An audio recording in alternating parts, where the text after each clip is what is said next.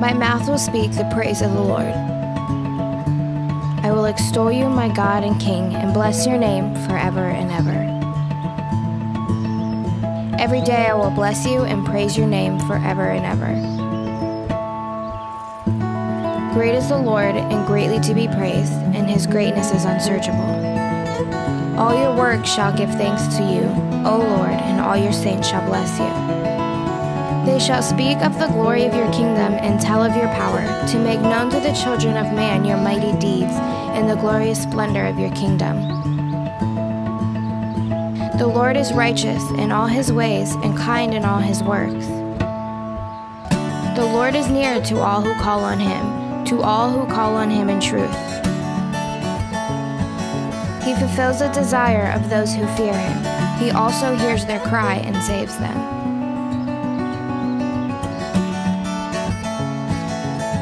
My mouth will speak the praise of the Lord.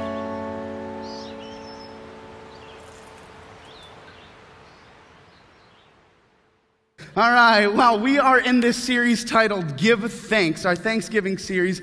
And I don't know about you guys, but it has been a huge blessing for me studying Psalms 145. As you see from our images on the wall back here, we talked about how we're thankful. We can give thanks because God is worthy, because he's worthy of our thanks, because he is a marvelous, miraculous God. We can give thanks because God is good, or because God is gracious and he is good to his creation. We can give thanks because God is generous and he provides for us. And today we're going to be discussing that we can give thanks because God answers prayer. We're going to be again in Psalms 145. Today's passage is verses 17 through 21.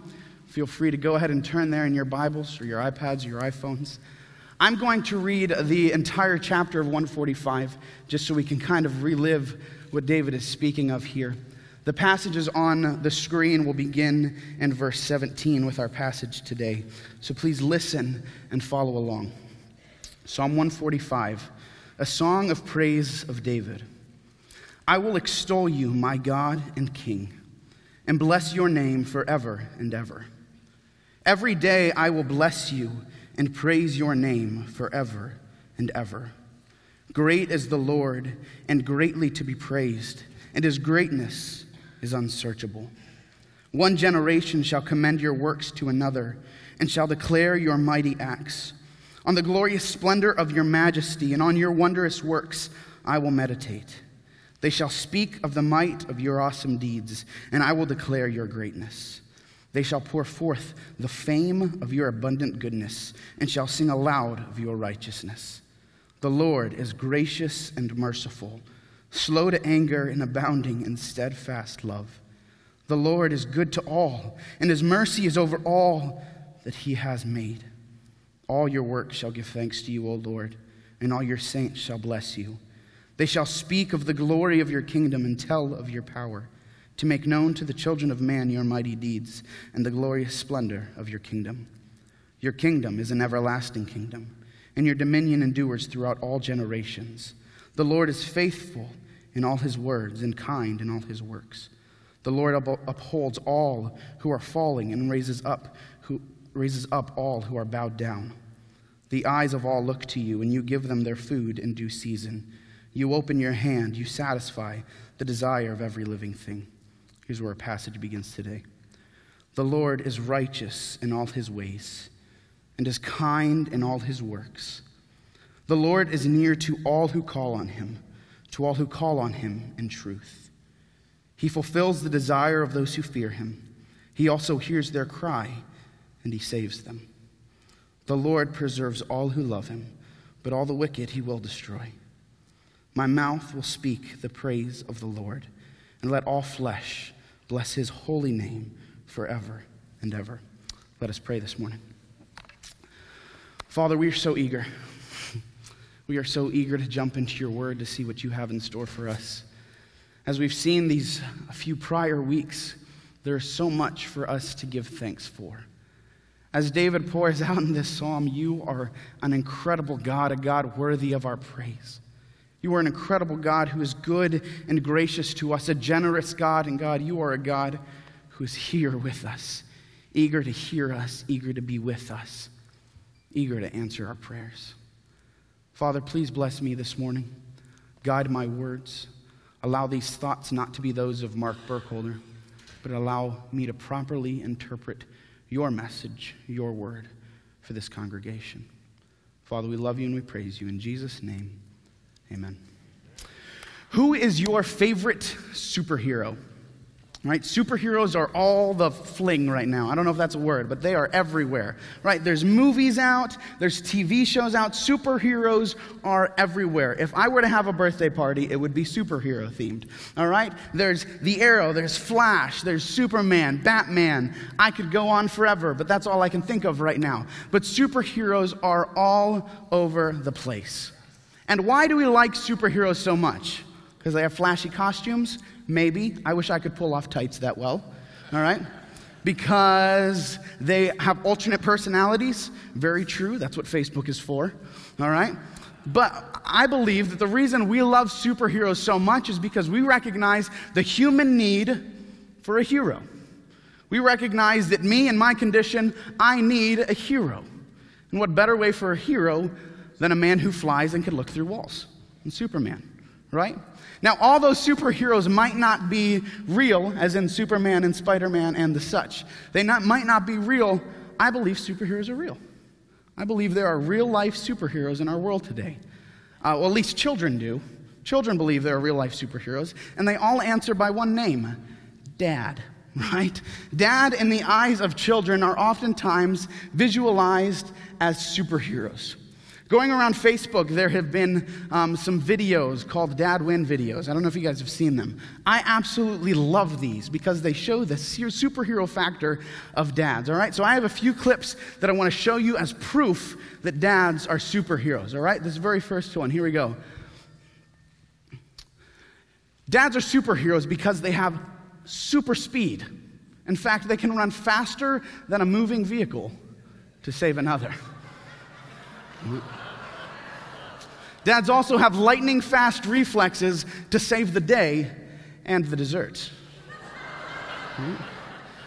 Dads will sacrifice themselves in order to protect the life of another. And lastly, this is my favorite, dads never rest. They never sleep on the job, but are always prepared to save the day. See that? Dads are superheroes. I know when I was growing up, I thought my dad was the superest of all superheroes, right? He was the smartest guy in the world. I mean, he could do multiplication in his head. Like, he was super, super smart. I thought that he was the best basketball player to ever grace this earth. Forget about LeBron James. We have Brian Burkholder with us. He could make threes like no other. Notice it's past tense. All right, he could make threes like no other. This one might be surprising, but I thought he was the funniest man alive. I thought he was absolutely hysterical. He could make anybody laugh. He still can. I think it's just because you guys want to make him feel good or something, but man, he can make you guys laugh so easily. He was the boss of everybody. Right? Everybody respected him. Everybody looked up to him. He said what to do, and people did it. My dad was a superhero. But far beyond my dad being a superhero because of all these things that he did, the thing that blew me away is that my dad was the first one to respond when I needed help. He was the first one to be there when I cried out for help. My dad was the first one to have his arms around me, comforting me, saving the day. Because my dad was a superhero. Now, as a child, I recognized this need for a superhero. And that didn't fade as I got older. I would argue that with a lot of you guys, I would assume it's the same. That as I got older, my need for a superhero didn't fade, but rather it magnified more and more. To where I'm at the point now, and I know that it will continue to grow, that I realize that I have a desperate need for a superhero. A desperate need that my dad can't fully fill. But a desperate need in which I need a hero far greater, a hero that is godlike. I need a Savior. That's what David is talking about in today's passage. In Psalm 145, he describes the greatest superhero. He describes our Lord and Savior, the God of the universe. He begins the passage by saying that God is perfect. He says that God is perfect. We see exactly in the passage that he says he is righteous in all his ways. See, perfection is a concept that is difficult, if not impossible, for us to understand. This idea of perfection in everything you say, everything you do, perfection entirely is something that is difficult for us to grasp because it is something that we could never attain. But this idea of God's perfection is crucial to the Christian faith. It is absolutely necessary for us as believers, because if we believe in a God that is just a smidgen less than perfect, then he is not God. You see, God is perfection. If there is anything more perfect than God, that is God. But our God is a perfect, perfect God. Deuteronomy 32:4 says this, "The rock, his work is perfect, for all his ways are justice. A God of faithfulness and without iniquity, just and upright is he." Psalm 18 verse 30 starts like this, "This God, his way is perfect." You see, David begins to explain God's perfection, as we said, by saying that his ways are righteous, that he is righteous in all his ways. Now, this righteousness, being that he is righteous in all his ways, applies to every single one of God's attributes. Right? He is righteous in his love, just as he is righteous in his wrath. He is righteous in his grace, just as he is righteous in his justice. No act minimizes another attribute and maximizes the other. But rather, everything he does maximizes the righteousness in every single attribute he has. He is loving while he is a God of wrath. He is a jealous God, yet he is a God of grace. This is a righteous, perfect God. This is the God that as believers we serve. We have the privilege to serve.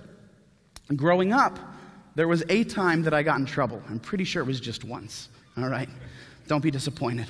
All right? Pretty sure there was a time I got in trouble. I asked my parents to think of a time when I got in trouble, and they couldn't even think of one. So there you go. There you go. Proof. I don't remember what I did. I just remember the punishment. All right? I did something for the purpose of the illustration. We'll say that I talked back to my dad. All right? I talked back to my dad. But what I remember is that I was sent to my room for a timeout. Now, being by myself, that's never been a punishment for me. I'm a secret introvert. I can entertain myself for hours and hours and hours and don't need to talk to anybody. All right? I am perfectly all right with that. The incredible punishment part, though, is being up in my room knowing that my parents were upset with me. See, my biggest struggle is that I am a huge people pleaser. This is one of my biggest spiritual struggles even, is that I need people to be pleased with me. So if I do a terrible job today, just tell me I did a good job, all right? But I need people to be pleased. So this punishment of being up in my room while my parents were downstairs disappointed in me was a terrible punishment. But see, I disobeyed one of their rules. I had talked back to Dad. I had disobeyed. So that upset them, right? So they were upset. But they were also just and fair. So they realized that me breaking one of those rules deserved a punishment. So they punished me, and in my punishment, they punished me so that for the purpose that that wouldn't happen again, that I would learn from that and that I would grow as a person. So ultimately, they did so in love. So just as God does, my parents acted, and all of these different attributes, all of these different motivations came into play and magnified one another. They were wrathful. I don't know if it was that bad, but they were upset, all right? They were just in their punishment, but they loved me. And all of those things were magnified in this punishment. You see, and this is exactly the way God is. He is righteous in all of his ways, meaning that every single one of his attributes magnifies his righteousness, that he is love and wrathful at the same time, because he is righteous in all his ways. But we also see that he is righteous in all his ways. We see that he is kind in all of his works. This means that everything he does is for our best interest. He is kind in absolutely everything he does. He is not a God solely focused on accomplishing goals, but he is a God who accomplishes his purpose of loving and caring for us, his creation. We cannot talk about and focus on the perfection of God by solely focusing on one attribute. We cannot focus on the perfection of God by simply looking at what he has done for us. and viewing the rest as rubbish. No, the perfection, the righteousness of God is this beautiful picture because it is a holistic picture of God's holiness. It is a holistic picture of God's righteousness, that he is a God of love. In those times when you don't feel loved, he is still a righteous God who has your best interest and my best interest in mind. Even when we don't feel it, God is a righteous God who is kind in all of his works. This idea that we have a perfect and righteous God that doesn't interact with us then, all right? So as we just sang about, said that I have a maker, all right? So we have this God who is the creator of all. But then the next verse of that very song is I have a father. So we know that he is this vast, righteous creator over all, but it doesn't end there, right? We have a righteous, perfect God, but we have a God who is intimate with us, all right? And that relates with us on a personal level. If we didn't believe this is something called deism. I don't know if you guys have heard of deism. Deism is the idea that God is this perfect God who created a perfect universe and then steps aside and let the universe do its thing. This is not what we believe in. This is not a scriptural God. This is not the God we serve. All right? Our God is, yes, he is a perfect God, but David also tells us that God is our provider. So we see that God is perfect, but we also see that God is our provider. We serve an amazing, all-powerful, majestic, holy, perfect God. A God that far supersedes any fictional superhero there is. A God greater than all of those things. But the thing that makes God so amazing is that not only is he a perfect God, but he is a God who provides for his creation. So what does it mean that he provides for us? Well, David tells us a few different ways in which he provides for us. The first is one of the most beautiful things in Scripture. It says that he is near to us. This nearness is a dear, intimate closeness, a constant comfort. I have the privilege of saying that I am a newlywed, all right? I got married mid-October last month. We've been married for about a month, and it has been pure bliss. We are one of those newlyweds that you just look at and you're sick because we are so adorable. We are that great. All right, but we love each other, and we live in this very tiny efficiency, this tiny studio. So if we ever got into an argument, we never do, obviously, because we've only been married a month. But if we get into an argument, all right, there is no way to get away from one another. We are near to the extreme. There's no couch for me to sleep on, all right? We are near, but I wouldn't change it for anything. Because I, for once, get to experience this nearness that Scripture talks about. This closeness, this constant comfort, constantly having someone there with me to comfort me and console me when I'm overcome with stress or grief. She is there. I get to experience this nearness. Now think, if my wife is near to me, how much greater is your Creator going to be near to you? I love my wife. I love that I get to spend so much time with her. But the Creator of the universe makes himself available to me 24/7. See, nearness is a gift that God provides his dearest creation. He provides for our greatest need. He provides himself. But he provides an application for this statement. So he's not just saying he is near to all, but he says he is near to all who call on him in truth. See, David tells us to call on him in truth in order for God to be near. Truthfulness is absolutely crucial for interpersonal communication, right? When we are talking with friends and family, truthfulness and honesty is crucial. It's important to build any sort of trust. And in our communication with God, it is no different. If not, it is magnified that truthfulness is a necessity. We must be truthful when we go before the Lord. I don't know about you, but I have a tendency not to do so. I have a tendency to go before God with this mask on. I have a tendency to go before God even in times when I'm feeling hurt. Go before God in prayer, acting like I have it all together, just praying for everybody else. I have a tendency in my worship to go before God and stand here on a Sunday morning, even on Sundays that I am hurting, and call out to God as if everything is all right. I have a tendency to call out to God, not in truthfulness, but with a mask. See, I believe that we as humans, we are a hurting people, a people in desperate need. But yet for some reason, when we go before the God of the universe, we may be broken, but we wear a mask of cheap Christianity. We wear a mask that we think other people will find appealing. In reality, God's desire is not for us to be perfect when we go before Him. God's desire is for us to be truthful when we go before Him. See, prayer isn't a time for us to present ourselves as the perfect offering. No, prayer is the time for us to present ourselves as an offering of worship, recognizing that the perfect offering has already been made. The perfect offering has already been made, and now we are simply a living sacrifice that is struggling daily in need of a Savior. See, we pray to God as if we are at a masquerade, and we present ourselves as fake. But what God calls us to is truthfulness. We are in desperate need of a God who can truly make Himself near. And that is what God promises us. He says He will be near to those that call on Him in truth. Not only is He near, though, right? David says that He is near, but He also fulfills our desires. Let us look at the passage again. Starting in verse 18, it says, "The Lord is near to all who call on Him, to all who call on Him in truth. He fulfills the desire of those who fear Him. He also hears their cry and saves him." You see, the Gospels tell us multiple times that God fulfills our desires.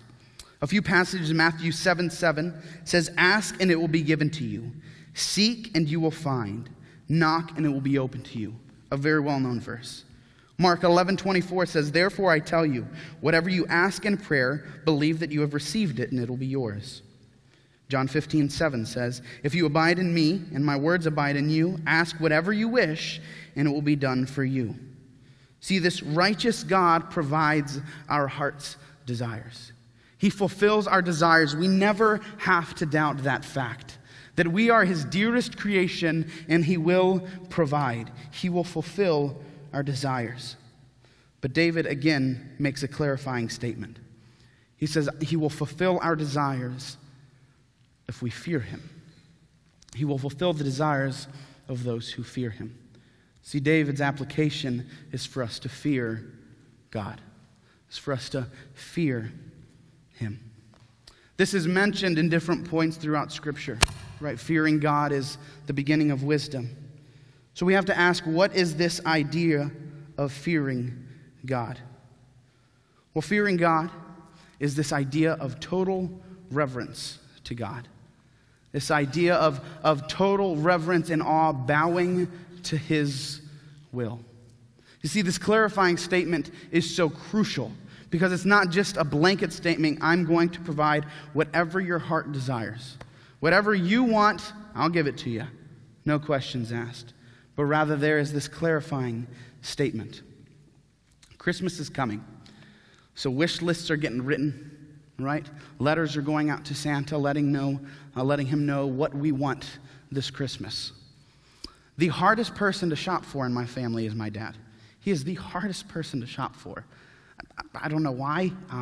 Maybe because he has everything he needs in me and his wife. I don't know. But, thanks. All right? But he is the hardest person to shop for. And so every year I ask him, what do you want? Just tell me what you want. And I've realized that is a terrible thing to go off of. Because what he wants, he doesn't want. He just sees someone else has it, I think. I don't know. There's been a few years where I ask him what he wants, and one year he said an MP3 player. So I got an MP3 player. I was so excited. I'm going to get music he liked on there. He's going to use this. This is what he said he wants. He's never used it. I saw in a drawer a few weekends ago. Another thing he said was an FM transmitter. So he wanted an FM transmitter so that he could use that MP3 player in his car and play music in the car. He never uses it. It just sits in a drawer with the MP3 player. You see, what my dad said he wants he didn't really want. Why is that? Because our desires are fleeting. Our human desires are fleeting. But those who fear God have greater desires. See, someone who fears the Lord is someone who has reverence for his will. So much reverence and awe that they place his will above their own. See, someone who fears the Lord is someone who respects God's will above his own. A holy heart only desires what a holy heart can give. Therefore, his desires, someone who fears God, their desires are fulfilled when God fulfills his desires. So he says, I'm going to fulfill the desires of your heart if you fear me. This is simply because if we fear God, our desires are going to be godly desires. Desires that will further the kingdom of God. Fear God, and he will fulfill your needs. There are two specific ways in this passage that he mentions that he fulfills two of our desperate needs, two of our desperate desires that we may not even know we had. The first one says he hears us. He hears us. The passage tells us that he hears our cry. If you guys watched those Dad Win videos on Facebook, they are fantastic. those were just a few of them, but there's one that I absolutely love. There's one that I love. It's this baby that is crying in its crib. It's crying in its crib, and the dad simply walks in, crawls in the crib with the child, and the child cuddles with their father. See, this child is crying out, doesn't want to be alone, crying out, and who is there but their dad? Who is there but the one who gave them life? Their father. The father hears the child's cry and responds immediately. This is what we have with the God of the universe. The God of the universe looks at us and says, when you cry, I will hear you. That your cries are not falling on deaf ears, but your cries are falling on a God who passionately cares for you. You see, when we reach the point of truthfulness with God, there are going to be times when we simply need to cry out to him. When we come to the point that we allow God to see who we are, there are going to be needs when our only response is to cry out because we are in desperate need of a Savior. And we can be assured that in those times of hurt, in those times of grief, in those times of brokenness, there is a God who is there to hear us. We are heard. But be encouraged, because he is not simply an ear that hears, but is a hand that saves. As he says that he also saves us. Yes, he hears our cry and he comes to our instant call. But he doesn't come just to listen to what we have to say. He comes to save us. This salvation absolutely refers to the time when we surrender our lives to Christ, when we realize our sin. When we realize our sin, call out to God in need of a Savior, and he saves us. That absolutely applies to this, but it in no way ends there. Christ's role does not conclude at our salvation. It does not finish at the cross, but Christ's role continues on. See, Christ continues to save us. Psalm 34:18, it's not going to be on the screens, but listen, it says, "The Lord is close to the brokenhearted and saves those who are crushed in spirit."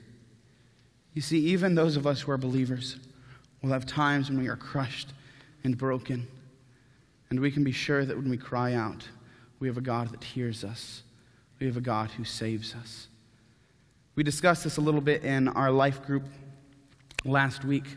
I would encourage you guys, if you're not involved in a life group, please get involved in a life group. It is such an incredible time of fellowship and growth. But in our life group last week, we talked about Christ's role of a savior is in no way over, but rather he continually is standing at the right hand of the Father, hearing our cry and continually saving us. We see that he hears us, and we see that he saves us. We see, David says, this God of the universe, he's a God that provides, and he provides by being near to us. He provides by fulfilling our desires. But he also provides by preserving us. we can be confident that the God of the universe will preserve us. He preserves us. Our God holds us in his loving arms, and nothing will separate us. We see this in passages like Romans 8:38 and 39. It says, "For I am sure that neither death nor life, nor angels nor rulers, nor things present nor things to come, nor powers, nor height, nor depth, nor anything else in all creation will be able to separate us from the love of God in Christ Jesus our Lord." Ephesians 1:13 and 14 says, "In him you also, when you heard the word of truth, the gospel of your salvation, and believed in him, were sealed with the promised Holy Spirit, who is the guarantee of our inheritance, until we acquire possession of it, to the praise of his glory." We know that this God, this righteous God, will preserve us. But again, there's an application point. It says he preserves those that love him. He preserves those that love him, that actively love him. He preserves his children. If we are covered under the righteousness of Christ, we will always be covered under the righteousness of Christ. Our salvation will never fade, but our salvation will be preserved until we receive our full inheritance as children of God. This is not something we ever need to doubt. This is not something we ever need to worry about, but we can be confident in it. But look at what else David says. He gives a strong warning in this passage. He says, "The Lord preserves all who love him, but all the wicked he will destroy." If you're here this morning and you haven't experienced this incredible salvation that we've been talking about, if you're here and you have yet to be forgiven of your sins, you have yet to recognize the sinful, broken person you are, you have yet to call out a God who can save you, please heed this warning. You see, we are broken people in need of a hero. And God provided his one and only Son to stretch out his arms to be the hero that we need.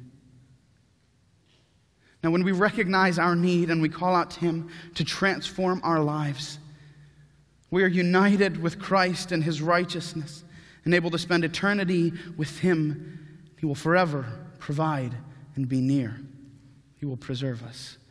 But those of you who have yet to do that, who have yet to make this decision, there is no greater passion, no greater need, no greater decision you will ever make than to surrender yourself to God. I can't plead with you enough to do that if you have yet to do that. As David said, if you are not a child of God, you're an enemy of God, and the wicked will be destroyed. Don't let that be you this morning. Please surrender yourself to God.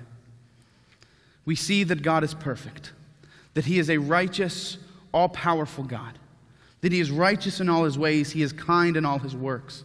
And this righteous God is not only a wonderful, righteous God, but he is a God who provides for us. He is a God who provides for his creation. He makes himself near to us. He fulfills our desires. He preserves us. He hears our cry, and he saves us. I don't know about you, but that's a superhero that I want. So David then transitions. He spent the entire chapter talking about this incredible God, this miraculous God that we serve, this righteous, glorious God who is worthy of our praise, this God who is good and generous, this God who answers our prayer. And now he transitions. Now what's our response? There's this miraculous God that we have spent weeks studying and growing closer to. But now David provides his closing response. He says that God is to be praised.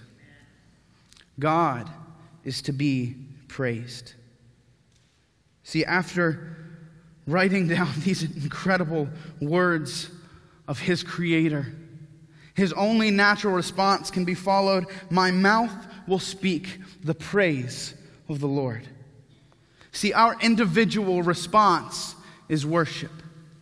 Our individual response is worship, meaning me personally, my only logical response when I understand the magnitude of what God has done for me is worship.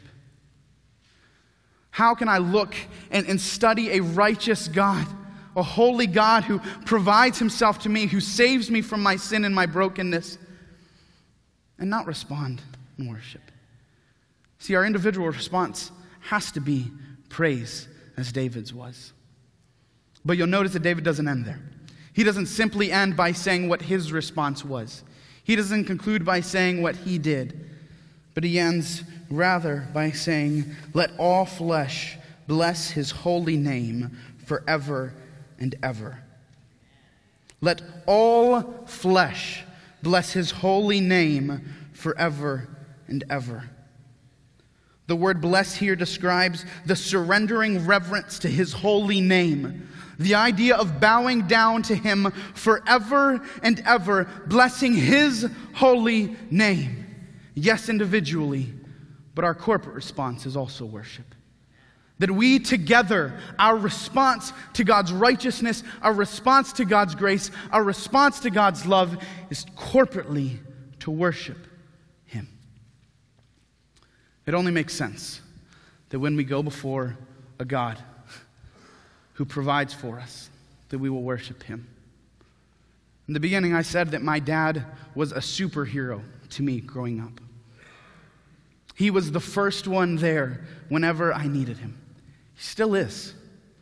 First one there to embrace me and love on me and cry with me when I cry. To pray with me when I need encouragement. He's my dad. How illogical would it be if I ran from that? Such a beautiful gift that I have. Such a beautiful gift that I have from my Father. He loves me, and in my return, I love him. But in our relationship with God, we so often blame him for our mistakes. So often blame him for our hurts, for our brokenness. And we lose sight, again, of God's perfection. We focus solely on the attributes and the actions that we desire. But rather, God is a righteous God. Our God is a perfect God. Our God is a God who wants to interact with us and communicate with us one-on-one, provide himself to us, to draw near to us on a daily basis so that when we're hurting and we cry out, he will be there to embrace us with his loving arms. This is the God we serve. This is the God that we have the privilege of coming before on a daily basis. The God of the universe, righteous in every single attribute, but also our Father who loves us despite our pain, despite our hurts, despite our mistakes. I would encourage you that as you leave today, that you heed to those applications that David gives us. That you speak truthfully with God. That you no longer present yourself as something fake, but rather you are truthful with who you are. I ask that you fear a God, a miraculous God that deserves our reverence. I pray that you love him, actively love him. That all of these things together will come out in praise, both individually and join hand in hand with your family.